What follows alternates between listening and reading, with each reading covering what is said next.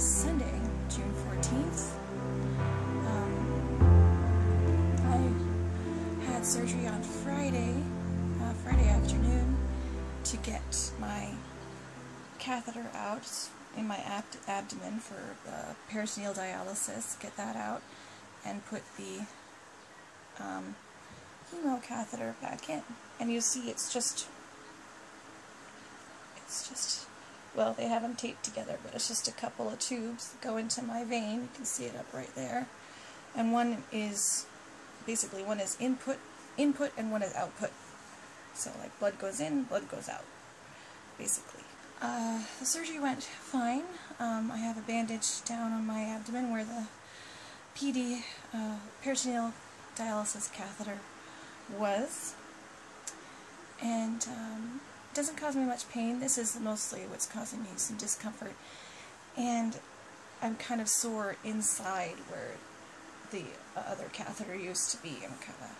I kind of feel that when my pain meds wear off. But I'm feeling a whole lot better. Friday morning I woke up with just horrible, horrible abdominal pain, and there was no relief.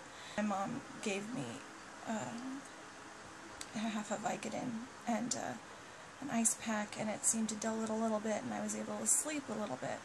But then I had to go to get surgery, and so I couldn't stay asleep very long. So I went there, and they got me into the pre-op room where you have to put on a gown, take off all your clothes and your underwear, and you talk to the surgeon. They come in to see you, talk to the anesthesiologist, they make sure you're not pregnant. During all of that, they had given me some pain medication because my abdomen was just, I was in so much pain. And it dulled enough that I was able to straighten out, because before I couldn't even stand up straight because it was just so painful. Just really sharp pain, not even nausea or anything like that. But eventually, took a while because they were running behind, but I went into the operating room. All male nurses, too. There were no women. There were women in the pre-op, but there were all male nurses in the operating room. And they were all very nice. One of them kept his hand over my hand while they were putting the IV anesthesia in and putting the oxygen mask on me, and it was very nice. And of course, the minute you close your eyes, you can't open them back up in there, and the next thing I knew, I was in the recovery room.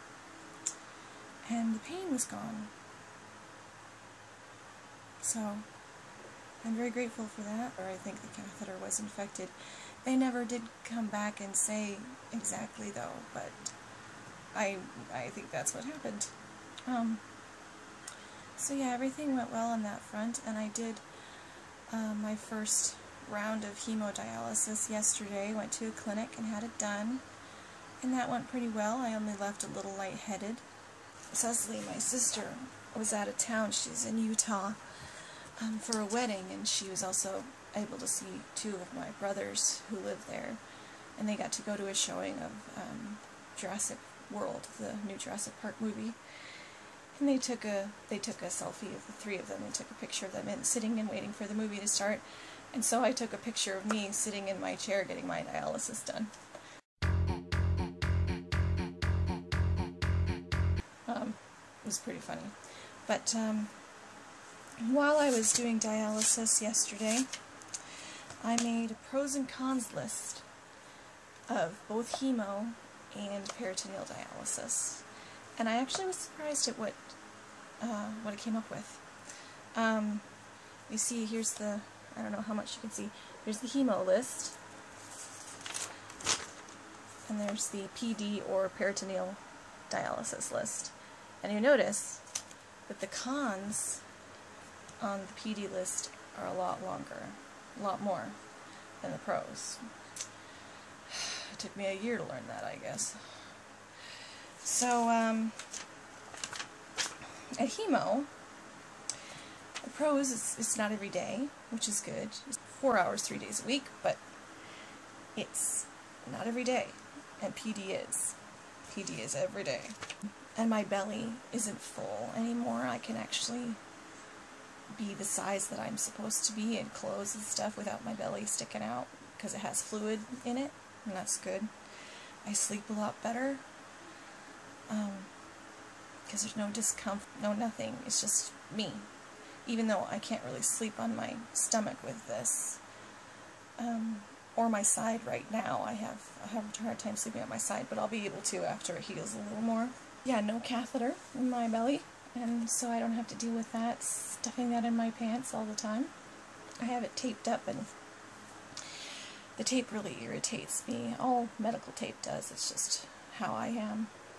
I have a hard time keeping from itching this, from scratching this. And the labs, for PD, I always had to go back to the clinic, take my labs. They would draw blood, and just my monthly labs to get my readings, make sure nothing is, like potassium or phosphorus isn't too high, calcium isn't too high, because if it is too high, it could be dangerous for me.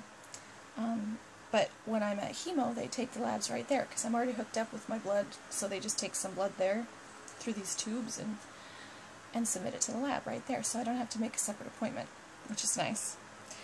And my appetite is a whole lot better, because when you're full of fluid in your body, I mean your stomach, it doesn't, I mean you do absorb some of that sugar, some of that water in there, and so it can give you a false sense of being full all the time. Like, I never felt hungry. I didn't even crave anything, and it was just rough. Mom was really frustrated. Was really frustrated feeding me, because she wanted to make sure I ate, but I couldn't eat a whole lot. I think I named most of the cons already for hemo. It's not at home. That's one bad thing. I have to go to the clinic. It is 4 hours for those 3 days, and that's the chest port I have to deal with, which makes me itch. And I can't shower. I have to kind of sponge bath. Today I couldn't shower, but I tried to clean myself up as best I could. I had to have the bandage still here, and so I can't get it wet or this wet. I just kind of sponged, I guess. And the sleeping positions, it kind of still hurts when I try to sleep on my side, so it kind of restricts me for right now. Peritoneal, I'll just go with the cons on this, because there aren't very many pros now that I look at it. I've done it for over a year, and I just can't believe it. I had to do it 4 times a day, every day. And like from setup to taking it down, it'd probably be about an hour each time. So that's an hour 4 times a day, every day. All the extra supplies that I have to have, that takes up space in my room and in the house. They deliver supplies every month for it, those bags of fluid. I'm full all the time, and my stomach pokes out, and I'm not hungry, as I already said. It also made me have to poop a lot. I know nobody wants to hear that, but it did, and that was annoying. Higher chance for infection, obviously, as we've already witnessed. My sleep schedule is just horrible on it. Yeah, it just was bad. And as I already explained, the labs, I have to go to the clinic for the labs, an extra day to go to the clinic instead of being able to take them here, or have them already take them when I'm getting treated. I can take a shower with the catheter. I can't with this, but I could take a shower with that. There's no blood, and the port is hidden. Like, I mean, you can see this over and outside my clothes, and get sometimes little kids asking about what it is, and I probably will if I see my nieces and nephews within the next few months.